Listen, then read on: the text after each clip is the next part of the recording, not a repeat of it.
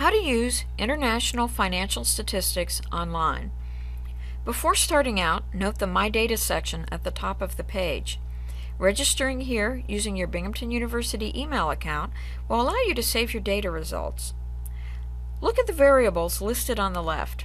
It is best to search using the Query Builder, which breaks data down by country, concept, and data source. Let's start searching by country. You can go directly to your country by typing the country name in the search box, or you can expand the country list by opening up one of the options below. We will expand the countries and entities list. We will select Argentina. Note that you can also select multiple countries. Note that some of the countries listed have a red exclamation point next to them. If you click on the red marker, additional links for country metadata will be described.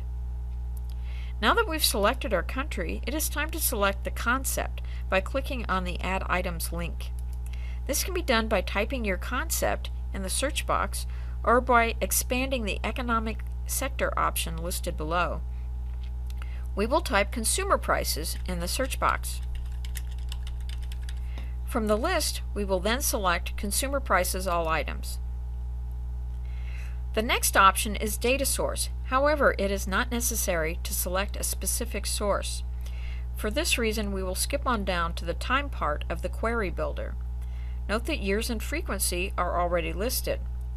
Time is usually automatically set to the years and frequency that the data is available. For example, in this case, 2003 to 2012 annually. Take into account that the data may not be available for your desired years or frequency. However, if the data is available from multiple data sources, you may be able to change it. If you wish to change the frequency of the data or the years covered, hit the Change link. We will select both annual and quarterly, and we'll change the starting year to 1990. When finished selecting, click the green View Data button.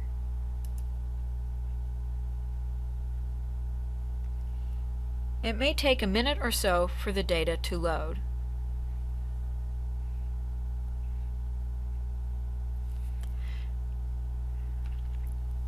Note at the top of the table there are multiple options for downloading, printing, and tables. The first symbol is for advanced mode. This option allows you to manipulate the data. For example, the Unit section lets you change the currency used in the table.